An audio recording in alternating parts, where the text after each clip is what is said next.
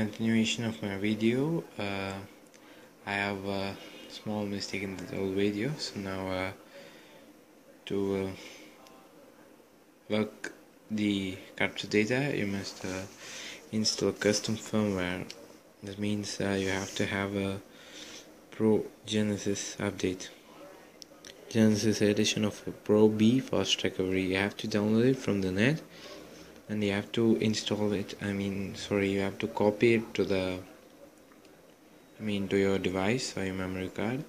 So yeah, you can use this update so that you can get an update like thing. So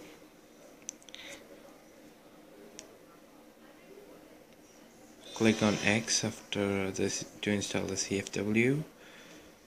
Yeah, now again X is required to start the CFW. Yeah, now loads for a second.